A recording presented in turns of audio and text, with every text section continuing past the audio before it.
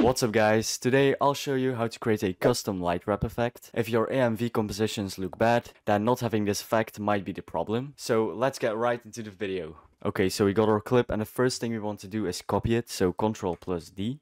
And then on this layer we want to select it and go to the roto brush tool. Then double click in your scene and then you can start drawing on it. So we want our character to be masked, so we'll just draw on her like this.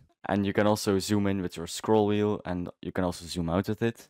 Now if you want to remove something, you want to hold Alt and then you'll see it turns red and then you can draw on it again. And then as you can see, it will remove things. And also if you want to scale your drawing tool, you can just hold Ctrl and your left mouse button and then you can drag up and down to scale it. As you can see, some parts are not masked very well, like here. And then also here. So you can fix that by going to the roto brush tool again and then holding your left mouse button, and then you'll see these two options here, and you want to go to the refine edge tool. Then you can just draw on it again, and as you can see, the white parts will stay masked and the black parts will be unmasked. Alright, once you did that, you want to go to freeze, and then it'll freeze all your frames, and then you can close this panel. Go to your normal tool again, and then you want to copy both layers. So Ctrl-D on the first one and Ctrl-D on the second one. And then I'll just slide them both up. I'll also give them a different color so you can see it better. Alright, so these blue layers were just copied.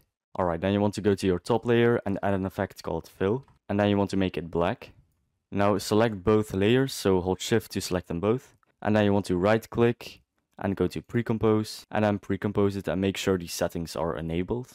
Then you have a few options. You can add an effect called camera lens blur if you have no plugins, or you could add S-glow if you have Sapphire, which I prefer, but for this tutorial we'll just use camera lens blur.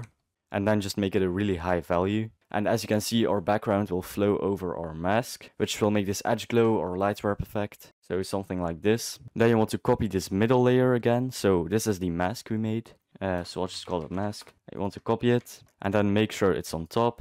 And then you can grab this here, and if you don't see it, you can go to the bottom and make sure this is enabled.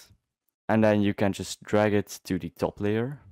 So from the mask to the top layer.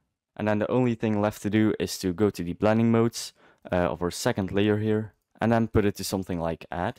Alright, now we can see our light wrap is a little too big. So we can just change it here on the lens blur, like this. Alright, now our overall clip is a little bit bright, so what I like to do is go to the third layer, then hold Ctrl Alt plus Y, so we'll add an adjustment layer. You can also right click here, new, and then adjustment layer. And then you want to add a lumetri color.